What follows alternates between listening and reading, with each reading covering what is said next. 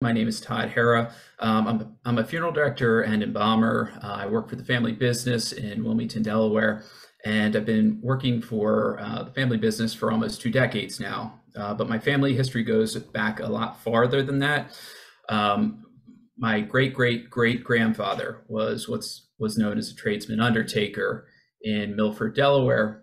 So my family's been doing this for many years. And that's kind of what sparked my interest in the history of funeral service. Essentially, why do we bury our dead the way we do? So I'm going to go through that with you this evening and talk about the historic underpinnings of the traditional American funeral. Okay. So the day Virginia held a referendum to ratify their Articles of Succession, that night, a man by the name of Captain John Smead led three hand-picked companies of the Washington National Rifles over the Long Bridge. And this was the bridge that separated Washington from Virginia. And there on the other side, he met some very brief resistance from Confederate pickets, but drove them back into the woods and essentially established the bulwark for what would be the Union invasion of Virginia.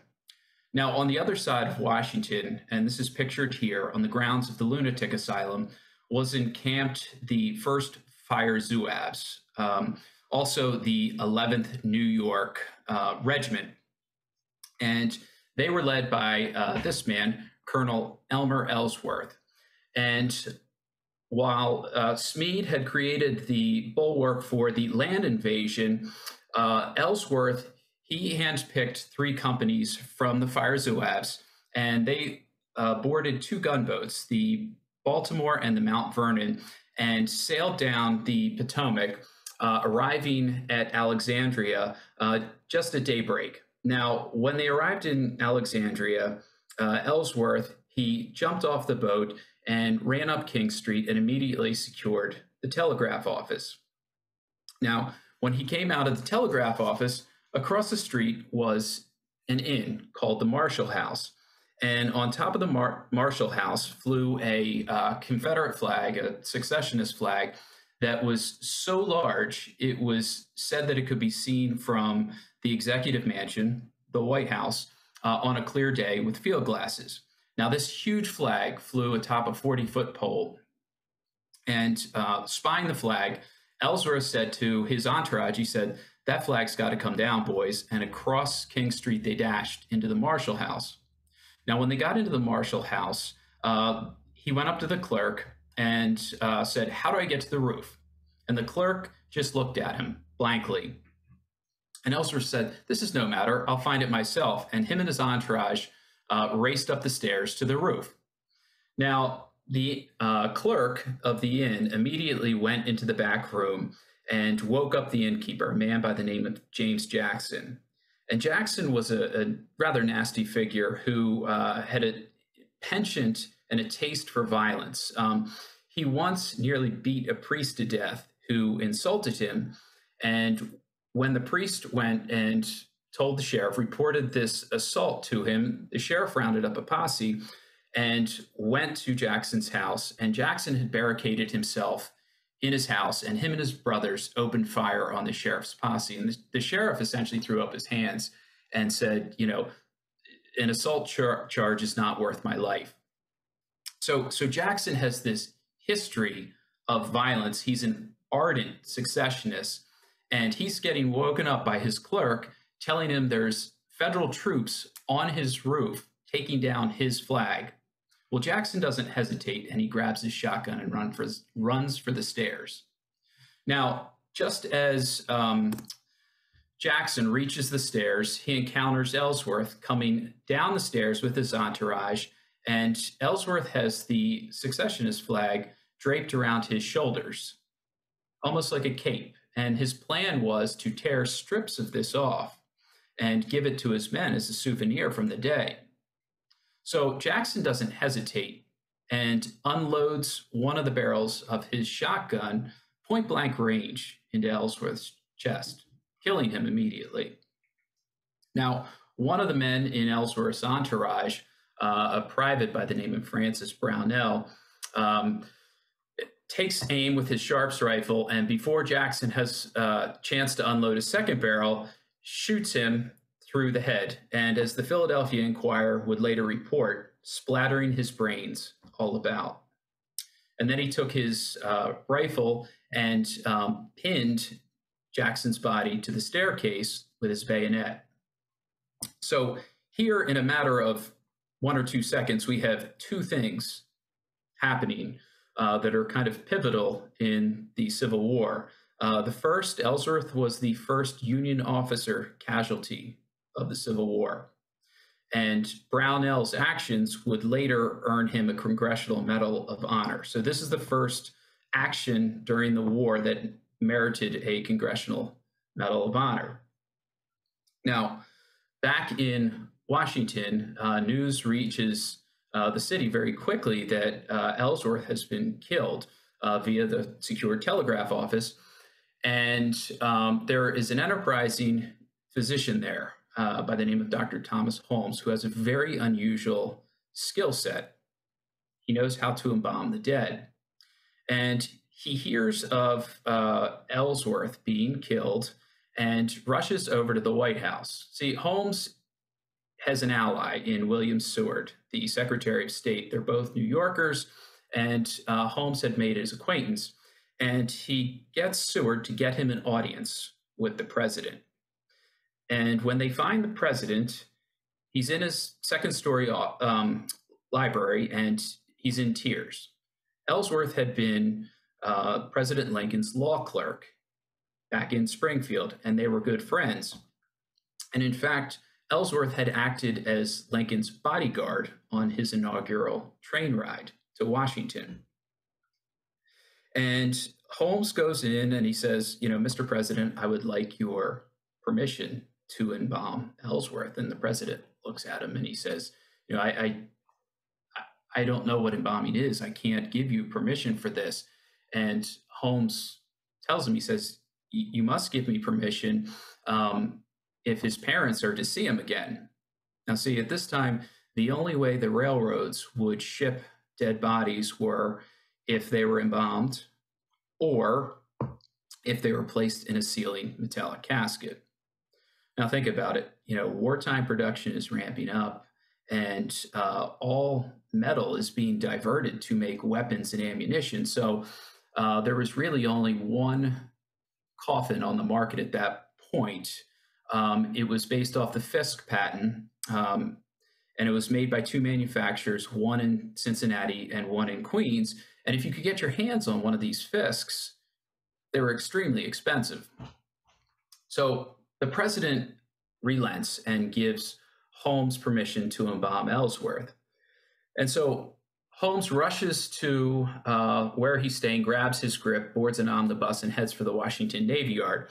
And Ellsworth's body is already making its way back up the Potomac on a side paddle boat called the James Gray. Now, once his remains are brought back in to the Navy Yard, they're placed in the engine house. And this is very symbolic because the first Fire Zouaves, Ellsworth recruited all these soldiers, and he recruited them. They're all firemen. And his theory was, firemen run towards danger. When a building's burning, they have no fear. They're going to run and help people. So in battle, they won't run from the danger. They'll run towards it. So his body is taken to the engine house, and that's where, the fire apparatus of the day would have been housed. And Holmes gets to work after the autopsy of embalming Colonel Ellsworth. Now, shortly into the operation, a black carriage arrives, and Mrs. Lincoln is inside, and she wants to see Ellsworth, and she's turned away because she's a woman. It would be very indecorous of her to, see a man in such a condition, a surgical operation like this. And so she's turned away, and about an hour later, the carriage returns, and it's Mrs. Lincoln again, but this time she has the president. And the president is admitted to see his dear friend. And he asks the honor guard, he says, before he's shipped home, would you do me the honor of bringing him to the White House for a funeral ceremony? And so Ellsworth's remains are brought up and laid out in the East Room. and about 600 politicians and high-ranking military officials all gather in the East Room for this funeral ceremony before Ellsworth is sent home. And if you think about, people of that time, it's 1861, people, they laid out and they buried their dead from home. And so these were people that were accustomed to the sights, sounds, and smells of their dead. And they knew, a lot of these people were farmers, they were military men, they had experience with hunting, and they knew what a point blank range shotgun blast would do and how quickly the remains would start to decompose afterwards. And here's Ellsworth, dressed in his uniform, looking very peaceful. And in fact, Mrs. Lincoln leans over to her husband and she says, "He looks natural. He looks like he's only sleeping." So let's keep that statement in mind as we move forward. Thomas Holmes would continue on throughout the war, and he would embalm a total of 4,028 soldiers and officers during the course of the war. Holmes is who is regarded as the father of modern embalming. Now, this technique was brought to America in 1840. A Philadelphia physician by the name of Richard Harlan, he went over and he was studying sanitary technique on the continent, and he met this gentleman by the name of Ganal. And 2 years earlier, Jean-Nicolas Ganal, who was a French chemist, had written a book on embalming and published it. And Harlan was so impressed. He was an anatomist, and he was looking for ways to, preserve his specimens for anatomical study. And he was so impressed that he translated this book into English. And to say it was a flop would be a huge understatement. In America, nobody cared. Okay, the book sold just a few copies at that time, and embalming remained essentially, unknown, untalked about in America.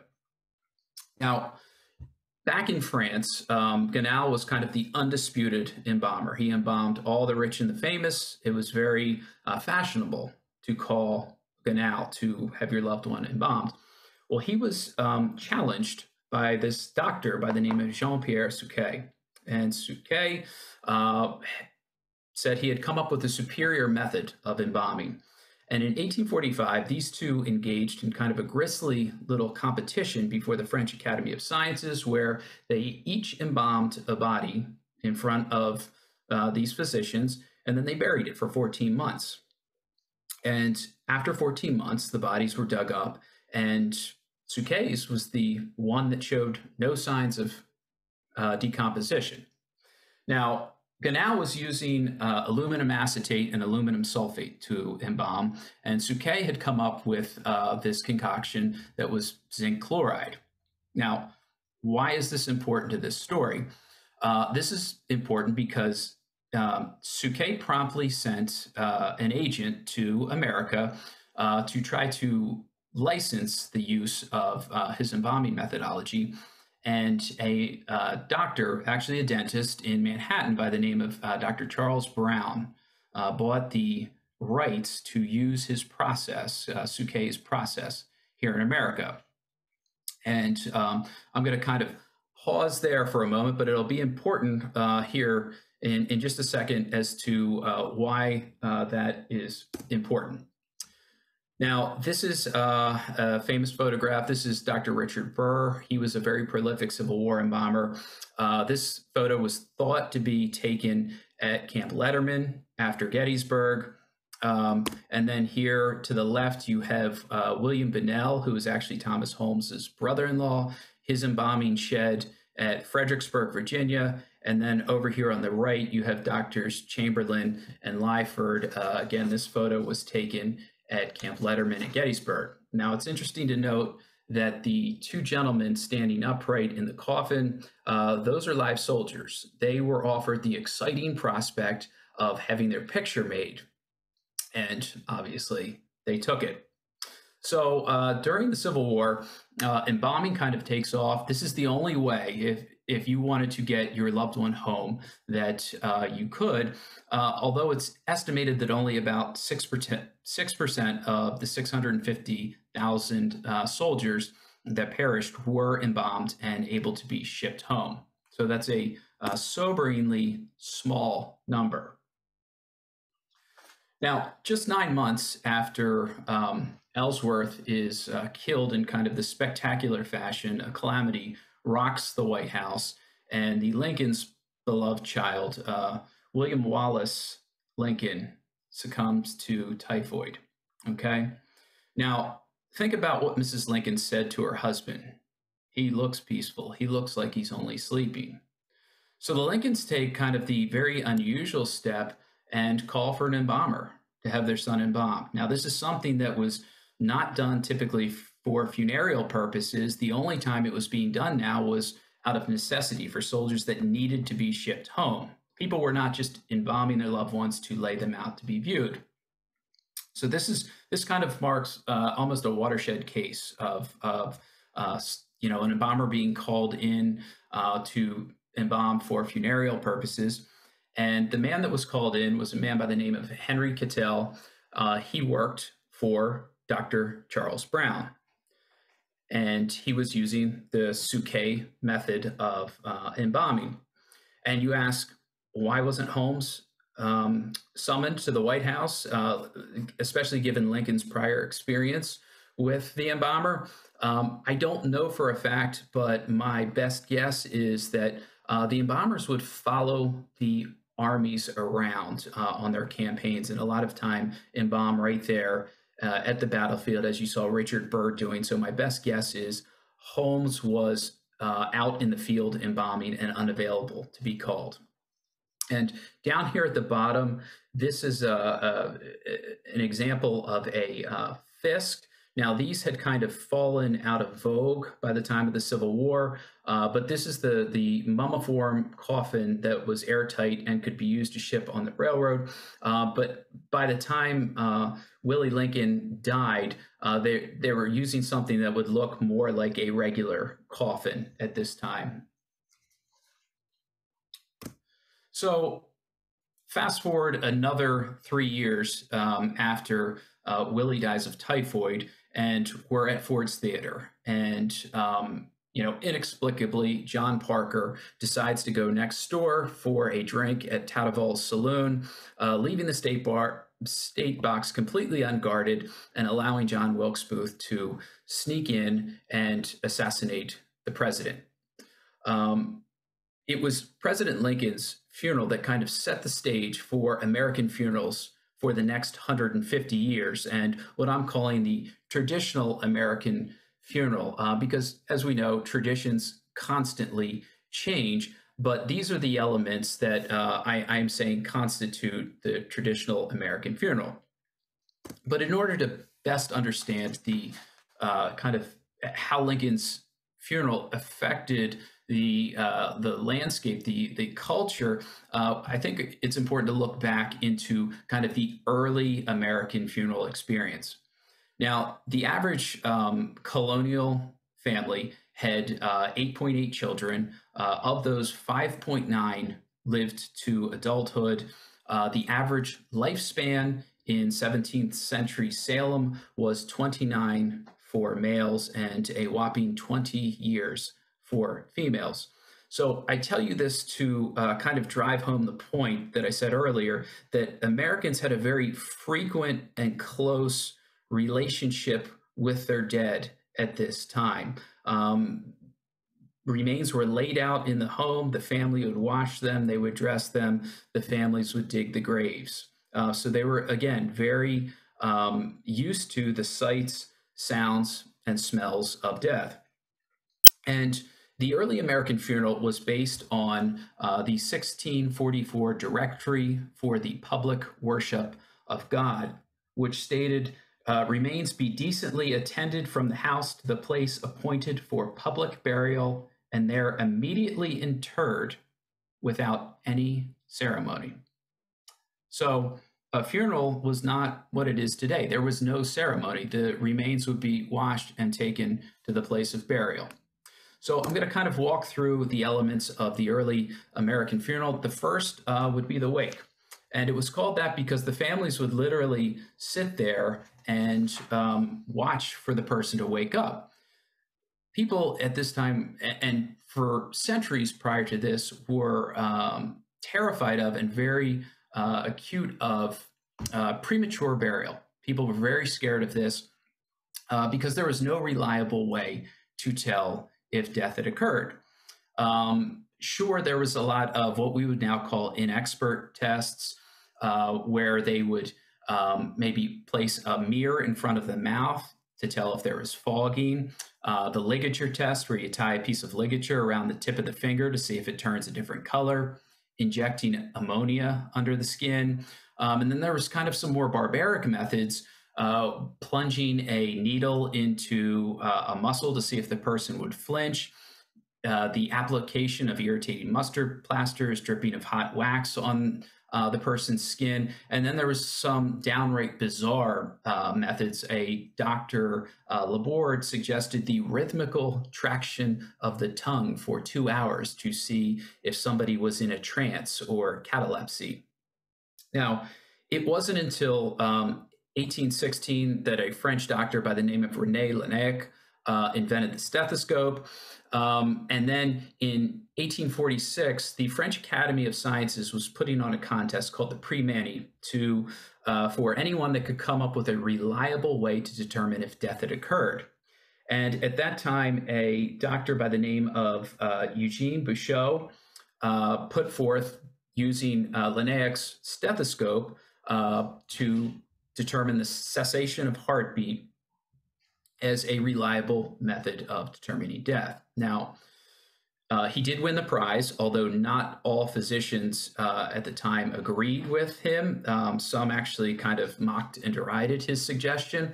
But, it's kind of interesting to think, looking at it from the 21st century, that you wouldn't use a stethoscope to determine if death had occurred. So until then, families would literally sit around and watch to see if the person woke, or once decomposition set in, that was the only reliable way they knew, yes, my loved one is dead. They can now be buried. Casketed remains. We pull a lot in our American funeral traditions from the English funeral tradition. The English funeral tradition at the time was a shrouded burial.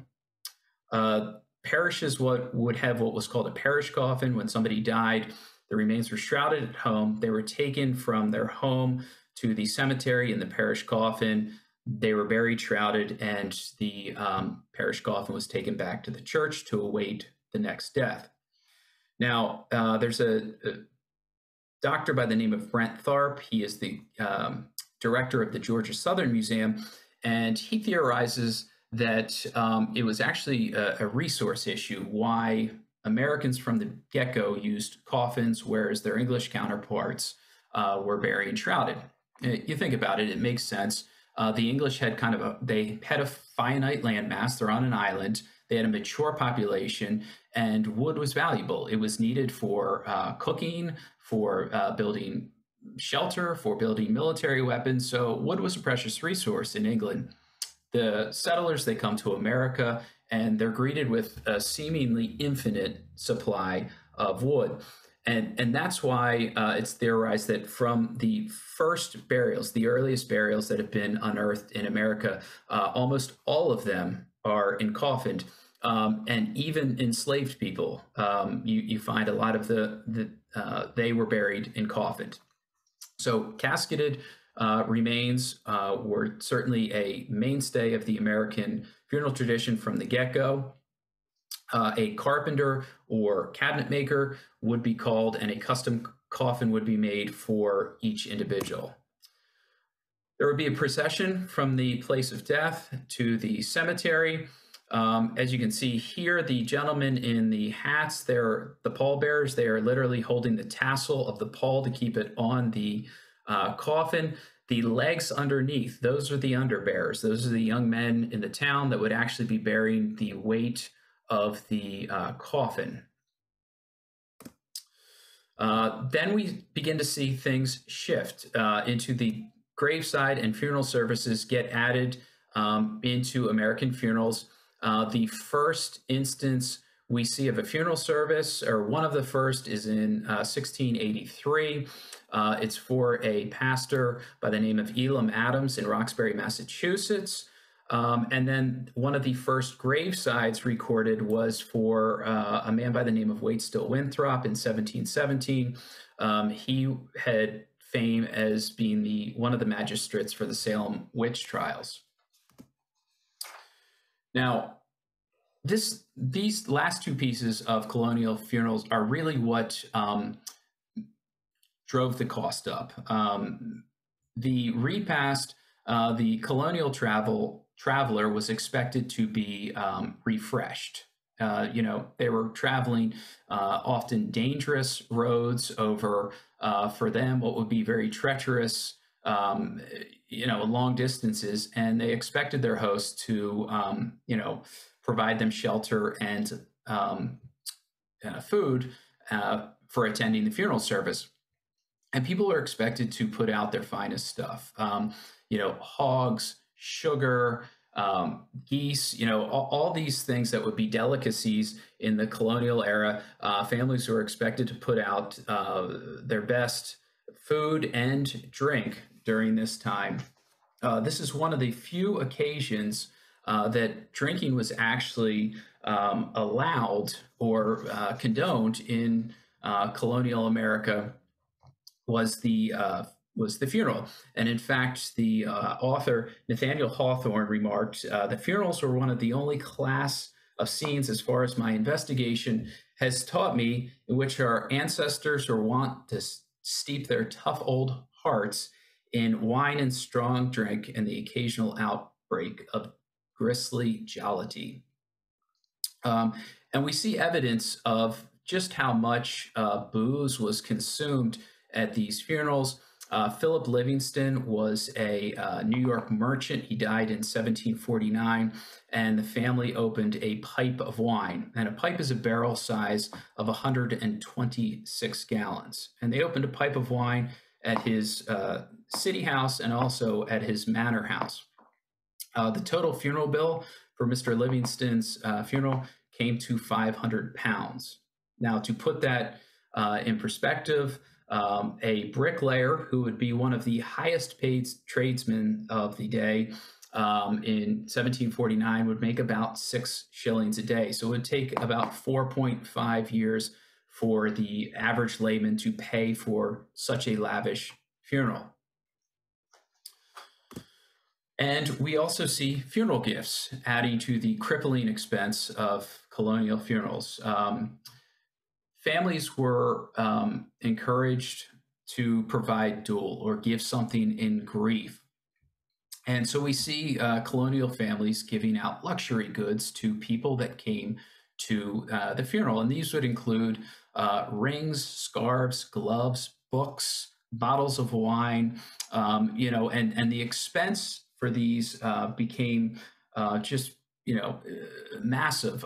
We see funeral bills that sometimes would be as much as 1/5 of the total value of somebody's estate in the colonial period, because of the food, drink, and gifts they were required to give folks. And there was an adage of the time that when a baby was born, the parents should start stockpiling wine, either for their wedding or their funeral.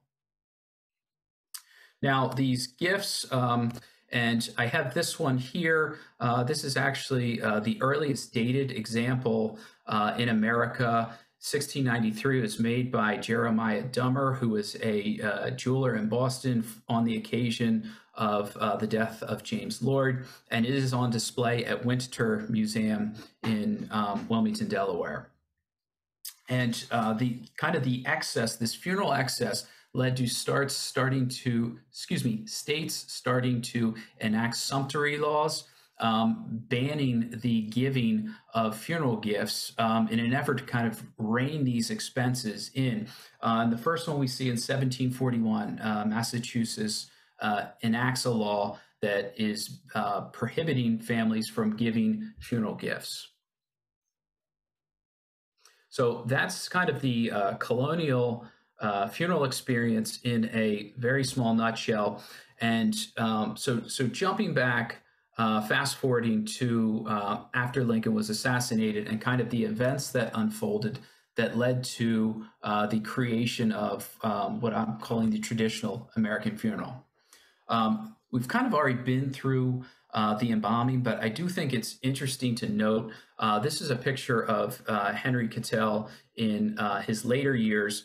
At the time Lincoln was assassinated and taken back to the White House, it is documented that when the messenger arrived at Brown and Alexander, the embalmers, Dr. Brown was at the establishment, and he sent Henry Cattell alone to the White House to embalm the President of the United States. Now, Henry was 26 years old at the time, and unlike a lot of the embalmers operating in Washington, he was one of the few that was not a medical doctor. He had learned this skill from Dr. Brown.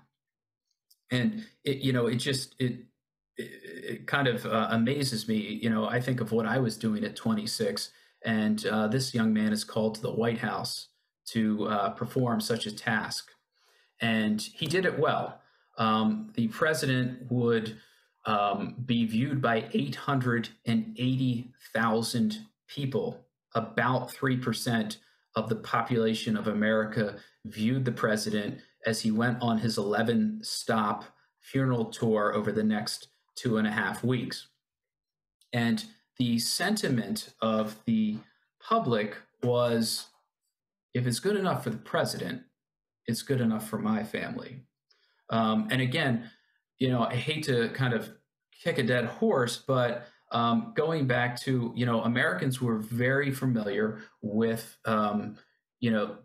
death and dying and what happened to their dead once they died, as far as, what decomposition looked like.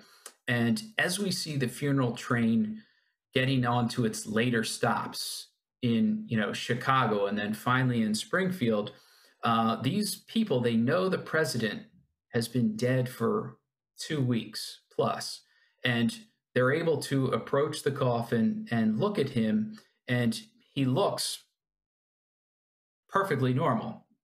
And, to people at this time, it was almost like, Henry Cattell had done a magic trick. And, going back, people saw that and they said, well, I want this for my family too. And after the war, we kind of see, this is when embalming starts to take off. It's a little bit slow at first, but kind of by the end of the 19th century, it was almost standard for almost every American to be embalmed when they passed. The other thing that changed, or I should say was magnified by Lincoln's death and his funeral, were the use of flower tributes.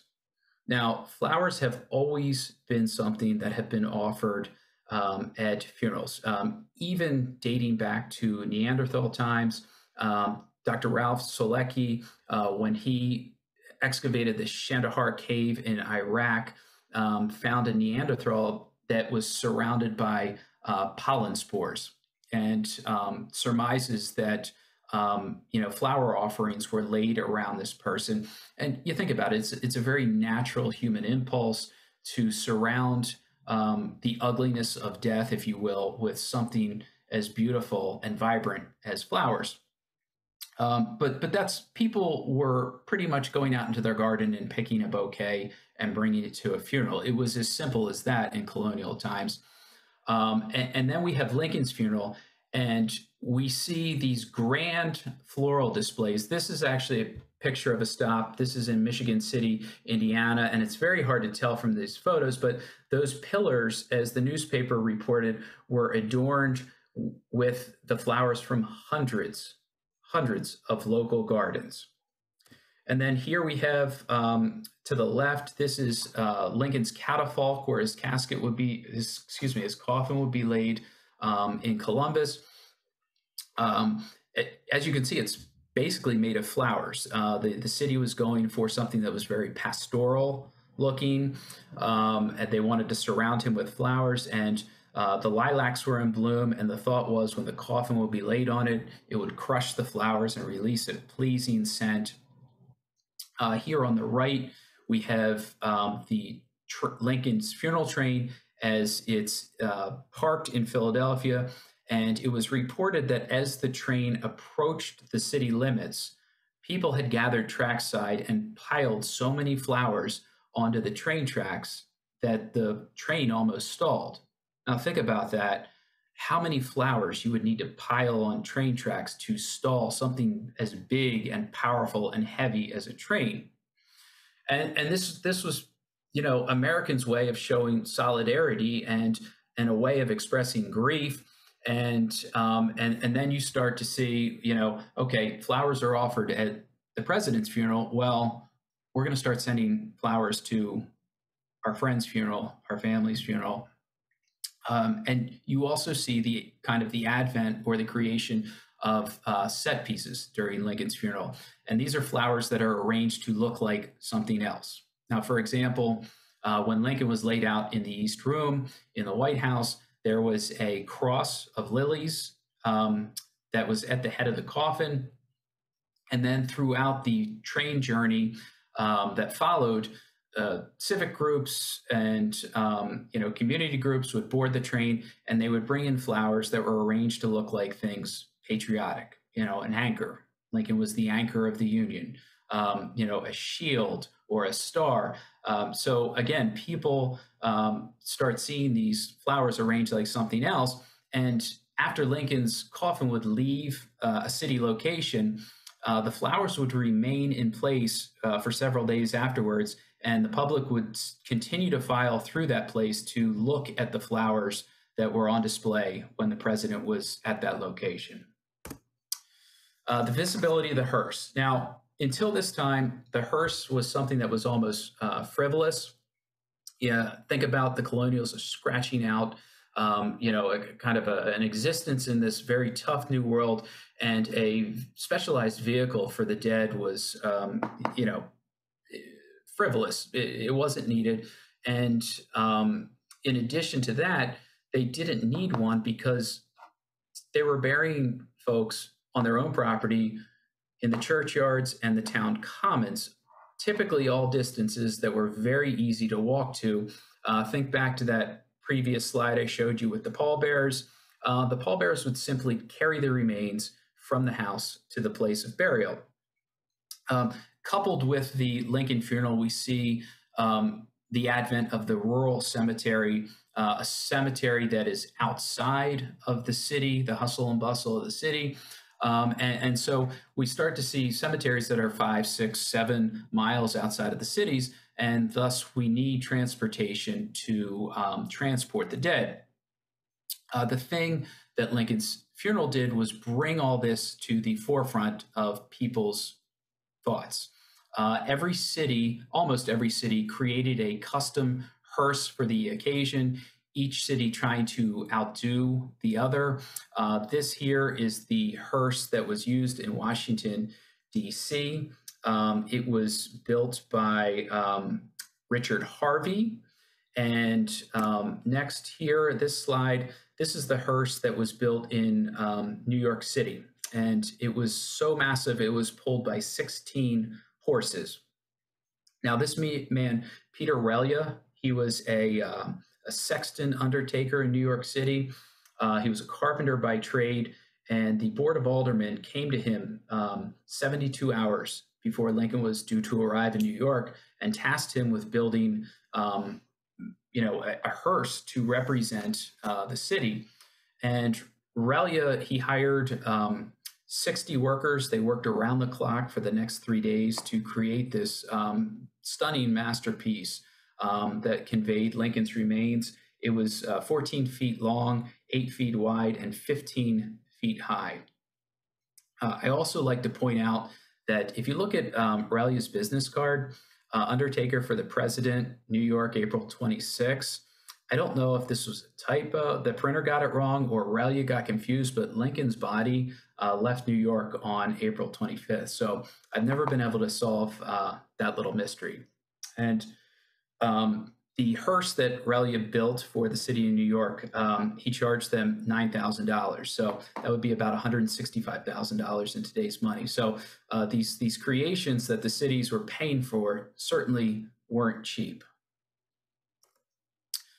Here's another example of a hearse. This was in Chicago, and the man in the upper right-hand corner, Collins Jordan, this funeral kind of propelled him into fame. He became the carriage trade undertaker for the city of Chicago, and then when the mayor of Chicago was assassinated during the World's Fair, I don't know if any of you have read Devil in a White City, but when Harrison was assassinated, Collins Jordan handled that funeral. Now, I circled that just to show you how intricate these hearses were created. This is an eagle that was shot over Michigan for the occasion and stuffed for Lincoln's hearse. And then I had just circled these arches. These were built custom by the city to receive Lincoln's remains. They were 26 feet wide in the center arch and 24 feet high. So, these cities were spending inordinate amounts of money to funeralize the president. This is the only hearse that was not custom built for the occasion. This hearse was used in Springfield. Springfield decorated the town and then realized, oh my gosh, we've run out of money. We don't have any money to build a hearse. So the mayor of St. Louis generously offered to donate a hearse. And so this hearse was brought in. It was owned by a man by the name of Jesse Arnaud, who had a livery service in St. Louis. And this hearse burned up in a fire several years later. It was a fire that killed 4 people and 18 horses. And at the time the hearse burned, about 20 years later, Arnaud said that the hearse had never been used on a funeral since. This is the factory where the Springfield hearse was built. Billy Rogers in Philadelphia built the hearse. When it was new, it was $4,000. I just put this in. This might be interested. Anyone that wants to jot this URL down. There's a funeral home in Springfield that recreated this hearse. The only surviving photograph of the hearse is the one I just showed you. And they essentially reverse engineered the hearse based on that surviving photograph for the 150-year anniversary of Lincoln's death. And I have seen this hearse in person, and it is absolutely phenomenal. They used all period techniques and craftsmanship to build this hearse, and it is just really a work of art. We've got the emphasis of the casket and coffin. Again, using a coffin was not something new, but as far as the ornateness of it, Lincoln's coffin was a cut above. It was custom built. It was black walnut covered in black broadcloth, lined in lead, and had a satin interior. It was built by an undertaker named Jacob Weaver in Baltimore and trimmed at the undertaking establishment of Harvey and Marr, meaning they put the lining in it. They put all these kind of decorations, the nail heads, the escutcheons, the silver handles on the outside of it. And millions of people saw this coffin paraded through the streets.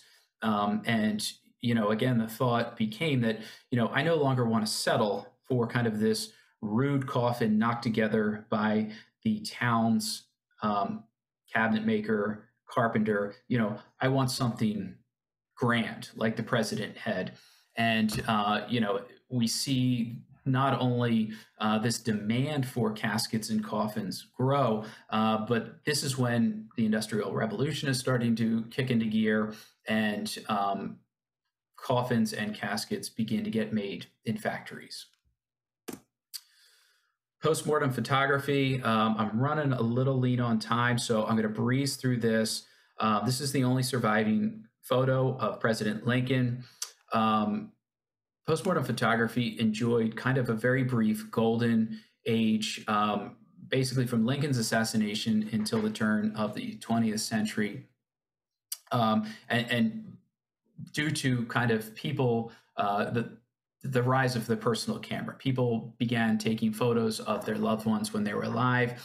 But a lot of times during this kind of 40, 50-year window of the golden era of postmortem photography, the only photo families would have a lot of times of their relatives would be one that was taken in death. And the prints of these would be remade. It was big business, and sold and mailed to family members. Think about how morbid that is to the modern American, but it was natural back then for them to mail out a postmortem photograph to a family member. And again, this kind of took root as the public learned that Lincoln's remains had been photographed. And there's a whole story behind this photo. It was ordered destroyed, and this turned up in, I want to say, 1952 in the Bollinger collection at the University of Iowa. And this is a wider shot where I had that close-up taken from. I had already mentioned the rural cemetery. This is something that kind of took off prior to the Civil War or gained traction. The Victorians liked the idea of the rural cemetery, kind of a bucolic setting, a peaceful setting to lay their dead outside the hustle and bustle of the cities. And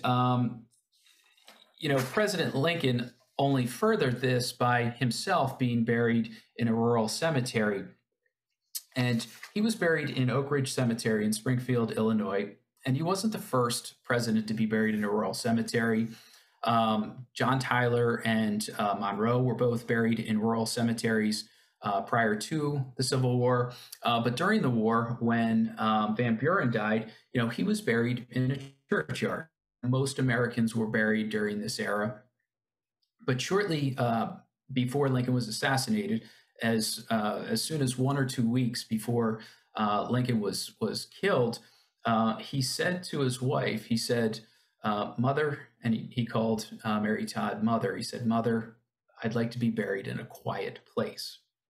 And the Lincolns had attended the opening of this cemetery in Springfield. So naturally, when her husband was assassinated, Mrs. Lincoln insisted that he be buried at this rural cemetery, a place she envisioned as a quiet place. And, every major city in America at this point boasted a rural cemetery because it had become very fashionable. The first one being Mount Auburn up in Boston. And then we had, kind of moving your way down the eastern seaboard, we had Greenwood in Brooklyn, Laurel Hill in Philadelphia, Greenmount in Baltimore, Hollywood in Richmond. So these were places where the Victorians would, walk or take carriage rides or picnics on the weekend. So the rural cemetery was as much as a recreational destination as it was a place for the repose of the dead. That's Mount Auburn, the first rural cemetery. It was founded in 1831. And then finally, we have what I call the habiliments of woe, or we see kind of the formalizing of mourning garb in America. Now, we first see, Americans are copying everything the English are doing, and Queen Victoria puts on mourning after the death of her royal consort in 1861. And after the death of President Lincoln, Mary Todd puts on mourning garb, and for the next 17 years of her life, she wears black. And after the Civil War, we see, the rules of mourning essentially be formalized, and it all depends on the degree of your kinship, how long you would have to wear mourning, and then you could move into half mourning, and then what they would call the lighter sorrows, where instead of black, you could wear mauve or grays. And I say this is a result of what I call the phantom body crisis. 650 soldiers marched off to war, and most of them never returned.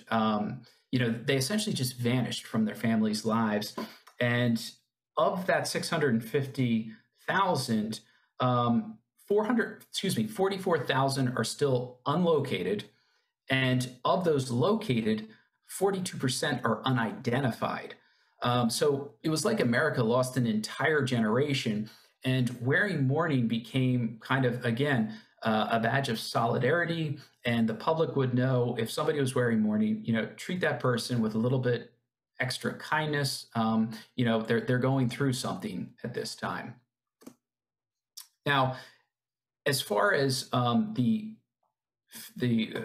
nuts and bolts of the funeral side, the changes that occurred after Lincoln's funeral, we have professionalization. We see the undertakers get together, and in 1882, they form a national association, and we see state associations quickly form after there. And these associations, they're pushing for educational and ethical standards across the board. So we have kind of the codification of undertaker. And it's at this first convention that the term, funeral director is kind of first coined and used to describe somebody who is directs funerals and also does embalmings. We have the institutionalization of the dead. Now, Americans were also institutionalizing their sick in hospitals and their elderly in convalescent and nursing homes. But they're also institutionalizing their dead in these newfangled funeral parlors that are boasting these great amenities like, electric lighting and ample seating. So you're not having to hold funeral ceremonies in, your cramped apartment or house. These newfangled funeral parlors, they're also boasting prep rooms. So rooms to prepare the dead. So the dead are not being embalmed in their bed in the homes anymore and being laid out on a cooling board until the undertakers come back the next day with the coffin.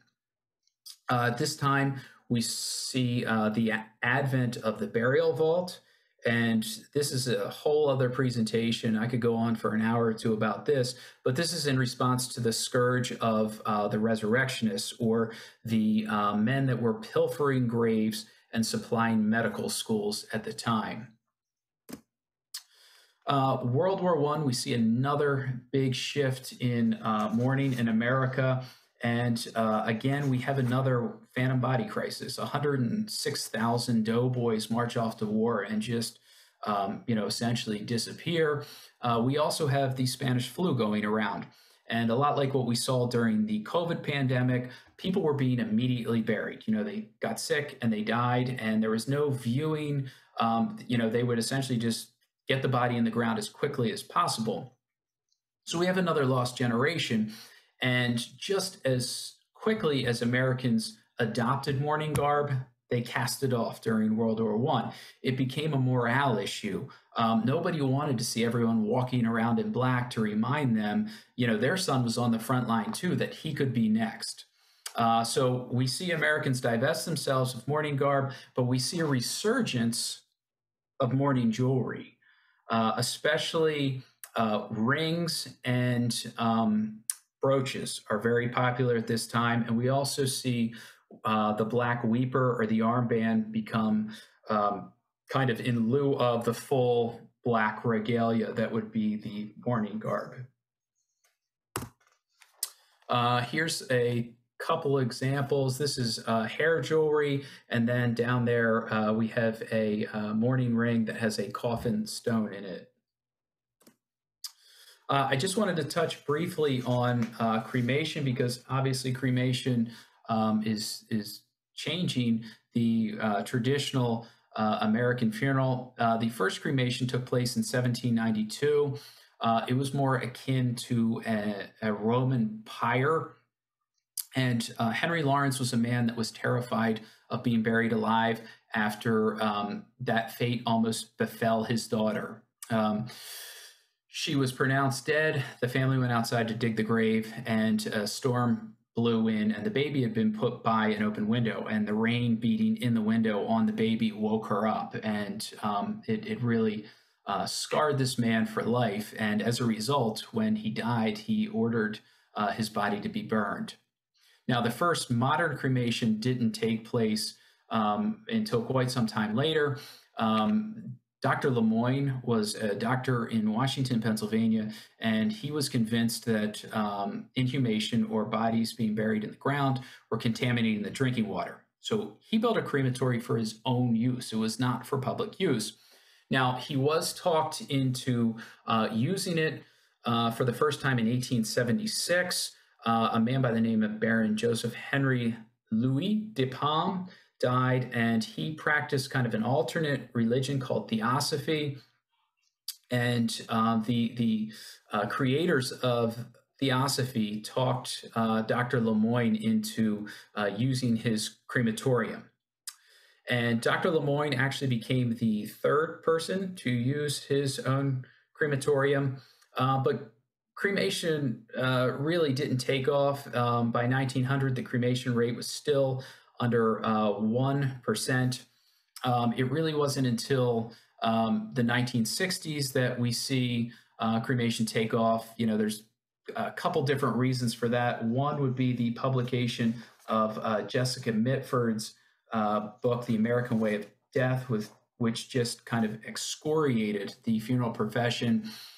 We see the rise of cremation societies, and we also have the Catholic.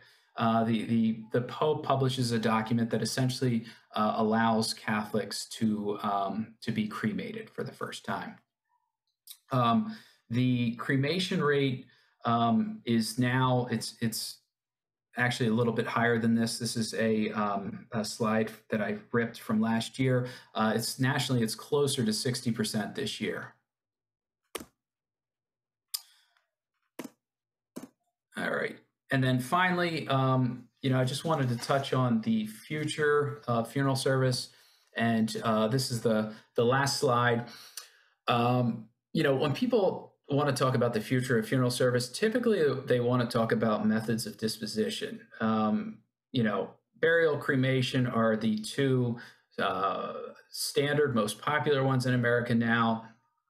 Natural organic reduction, which is also called human composting, is legal in 6 states now. There's actually a bill in Delaware. It might be legalized in Delaware during this next legislative session. Alkaline hydrolysis is legal in 22 states. That's sometimes called aquamation or water cremation. Essentially, instead of using fire, they're using a basic solution, hot water and pressure, to render it looks like cremation ash at the end of the process. And then there's the theoretical promession. Again, that's strictly theoretical at this point, but that's freeze drying. I think the real kind of interesting future of funeral service lies in you know, other avenues than final disposition. Death doulas are becoming popular now. Americans have become so disconnected from institutionalizing their sick, they're dying, and they're dead, that death doulas are reconnecting American families with what the dying process actually is. And, you know, that's coupled with the hospice movement, where more and more Americans are now dying in the comfort of their own homes, surrounded by their family members. Funeral celebrants, I would say probably about 50% of the families I meet with are unchurched, but that doesn't mean you can't have a meaningful funeral service. And funeral celebrants are men and women who create a humanistic service tailored around the person's life instead of a religious liturgy. And, you know, I've seen some just absolutely beautiful, beautiful funeral services based on funeral celebrants delivering them. The other, I think, very, very interesting thing to watch in funeral service is how the metaverse is going to affect funeral service. I can see maybe at a point by the end of my career, people sitting at home on their couch with VR goggles on, meeting in a virtual place to deliver their sympathies to Mr. Jones or Mrs. Smith, on a tropical island, and sign a virtual guest book, and then at the end of the experience, pulling the VR goggles on, and they're watching the football game. So I think there's a lot of interesting things that we're going to see happening in the metaverse. There are already companies out there that are putting together monuments. So instead of the old stone monument at the cemetery, the norm 100 years down the road might be some sort of unique digital monument. And of course, AI, helping families with creating obituaries, as far as clergy members are concerned, composing sermons, and then the creation of eulogies. So, folks, that's kind of all I have for you. That's, a crash course on the history of funeral service. And if you're interested in learning more, I strongly advise you to pick up a copy of my book, Last Rites, The Evolution of the American Funeral, at your local library or anywhere fine books are sold. So thank you for your time.